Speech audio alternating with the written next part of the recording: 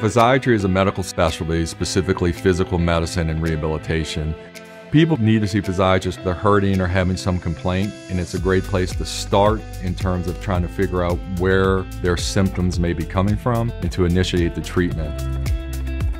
Physiatrists can prescribe medications, they can do certain injections to alleviate pain, they can direct physical therapy. How we decide on a patient's individual care plan is by making a thorough history and examination. Sometimes surgery isn't the best option for the patient, so non-surgical techniques can provide restoration of function using either injections or physical therapy or medications.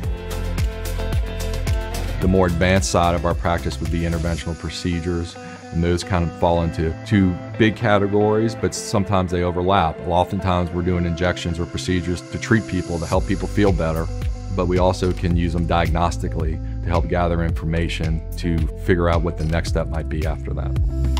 Having access to the Atrium Health resources in a timely manner has benefited the patient because things move more quickly and we can do things that might have taken weeks before that can take hours now. Working together, we can utilize our resources in radiology, physical therapy, imaging to provide great care for our patients.